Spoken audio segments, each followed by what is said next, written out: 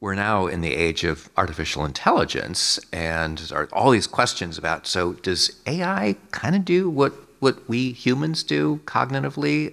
And there's even a more basic question: does AI actually think, or does it do something sort of like thinking, but it really isn't thinking? Yeah. So the first thing I want to say, because I feel like I see so many versions of this question, and I always want to qualify it, and now I have the opportunity. I feel like lately we've been talking about AI as if it's one monolithic category. But AI refers to lots of different things. If you actually look at our most contemporary, attempts to have something like artificial intelligence, there's lots of different kinds of systems with many different kinds of properties. I guess to be more specific, I am talking about sort of the large language models, okay. Chat GPT, that kind of thing.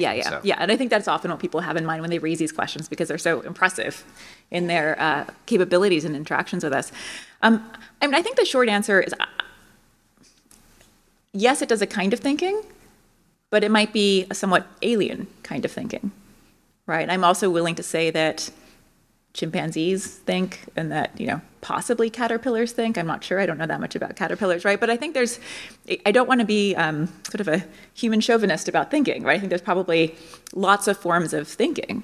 But what contemporary large language models are doing, I think, is fairly different from the way human cognition works. Can you explain that? So one of the biggest differences that you see between, say, a child and a large language model is the nature of the training that's required to get them to the point where they can have a conversation with you. So in the case of a large language model, it'll have gone through this training procedure that involves hundreds and hundreds and hundreds and hundreds of thousands of words. Children do not have access to the entire internet and to the entire corpus of written English by age 5. They've been exposed to a lot of language, but not that much language. Nonetheless, they can have a really pretty reasonable conversation with you. And so the learning mechanisms involved in those two cases must be somehow importantly different in order for the child to use just the input the child gets and to be able to reach that point. In that sense, the child's input is much more impoverished than the large language model that gets basically the full written corpus of English.